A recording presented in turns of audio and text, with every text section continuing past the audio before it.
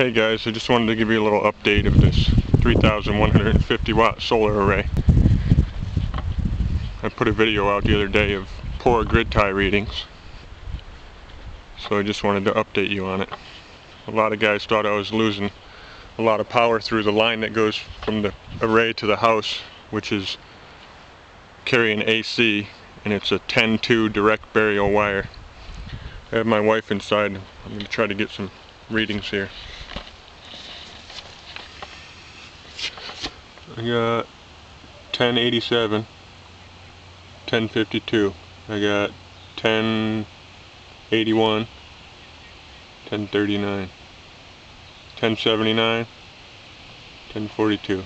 Alright, thanks Mom.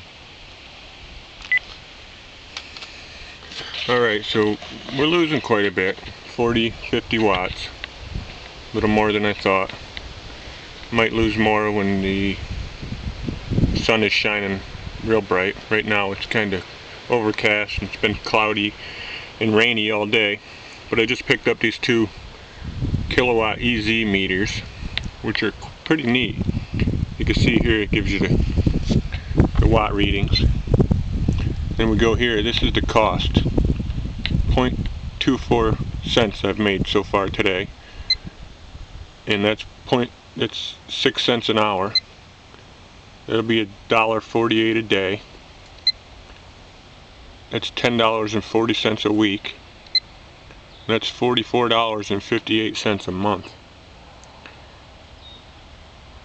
Okay, and that's $542 a year from this array. So it's a pretty neat little meter. I made 2.22 kilowatts so far since I've plugged these meters in. They've been plugged in for almost 4 hours, 3 hours and 56 minutes. You got 126 volts. PF is 0.87. I'm not sure what that is, but some of you guys might be interested in it. 59 hertz, 60. 840 VA. You can see the clouds are covering the sun now. And this is your wattage. So this thing pretty much tells you everything you need to know. It's actually made for checking out your appliances and all that. It'll take 1875 watts. So after that, I'm not sure what I'm going to do. I might get another inverter anyhow and run through 2 wall sockets in the house. But this is my setup. The big 3,000 watt inverter is actually behind this rubber flap. A lot of you guys are thinking, it shouldn't be outside, but I'd rather have it out here than in my house, worrying about it every time I try to leave. It's not airtight out here. I want it to be able to breathe. We'll see what happens with it. These are the DC readings. You can see you get about 6 amps. They're up and down all day. 28 volts. And then here I got the DC disconnect from Missouri Wind and Solar. Actually, the amp and voltmeters are also from Missouri Wind and Solar. They're nice people to work with. And then I come out of this and go into just an inline fuse. Try to keep it as safe as I can. So that's pretty much it.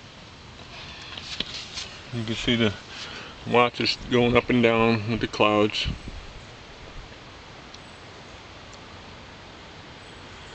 But even 400 and 500 watts, I'm happy with that on a cloudy day.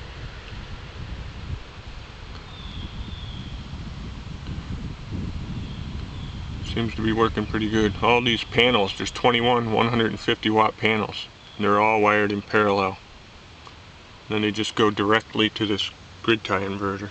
It's a 3,000 watt. I was a little leery about this inverter when I first got it, but we'll see how it works out. I may end up with a bunch of smaller ones, feeding different outlets with them. But I appreciate all your guys' help. You're all very smart guys, and nobody's head is too big. They're not trying to push you around and tell you what you're doing wrong and right. They're just giving you a good old honest opinion of what they think. That's all I ask for. So, thanks a lot, guys. Got the wind turbine up here. As you guys know, this wind turbine hates cameras, so it won't start spinning until I go in the house. The little white thing there is actually my Davis weather station, which I really like. My turbine's only up at 20 feet right now. She'll get going a little bit later on. We got some good wind coming. But anyhow, that's it. There's the array again.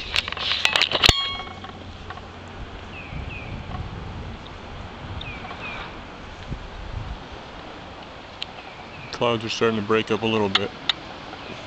It's been pretty cloudy and nasty all day, raining.